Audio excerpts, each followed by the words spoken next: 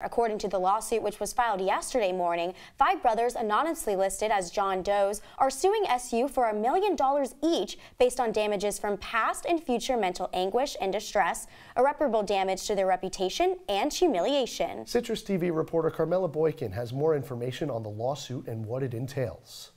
Thanks, guys. The defendants in the case include Chancellor Kent Severud, Assistant Dean and Director of Student Rights and Affairs Pamela Peter, SU Dean of Students Robert Hradsky, and the Dean of College of Engineering and Computer Science Teresa A. Dahlberg. The lawsuit states that the defendants have repeatedly made false statements against members of Theta Tau by labeling them as, quote, racist, anti-Semitic, homophobic, sexist, and hostile to people with disabilities. The suit argues that these statements are false because they do not provide the context that the video is meant to be satire. The skit was part of a Theta Tau tradition called the roast, which is described as a time-honored chapter tradition that builds unity by satirically and hyperbolically depicting brothers. The lawsuit argues that the video has consistently decontextualized and distorted as part of the university's public relations campaign.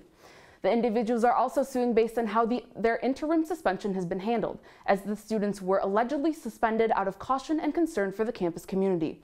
However, efforts to help with the plaintiffs with their studies have not been made, and they risk losing some or all of their academic credit from this semester.